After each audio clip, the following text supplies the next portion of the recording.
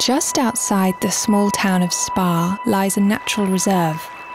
Here, rain is filtered to become pure mineral water.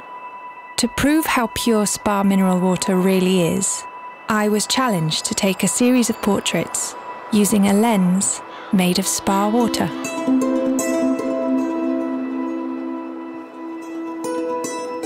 I've learned that the rain is filtered through 6 layers of earth. After years of travelling underground, it results in a drop of the purest water in the world. Okay, but can I take a picture with this drop of Spa?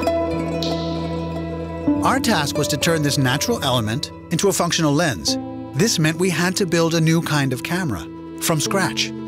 First, we placed a drop of Spa water on a glass plate. It dissolved into a puddle.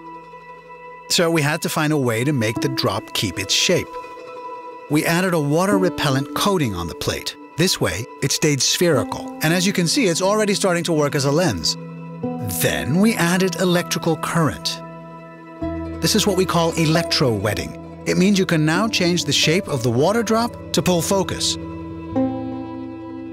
Beneath this water lens, we'll fix a mirror tilted at 45 degrees, and we'll add a diaphragm. This will guide light up through the lens. There's no other optic element here except for the drop of water. In the meantime, I went out looking for true characters, each with their own story to tell, so I can capture that in one pure picture. First we have to lower this. Is it in the middle? Yes.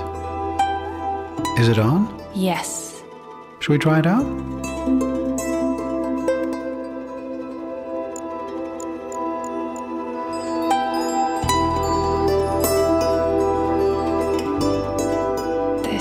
This is beautiful.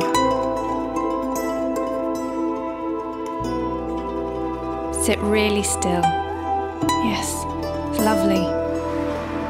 I've ended up with these pure portraits that are strangely timeless.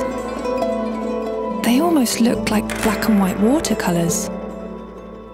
And yeah, I feel I've caught their pure essence. Thanks to the pureness of a drop of Spa.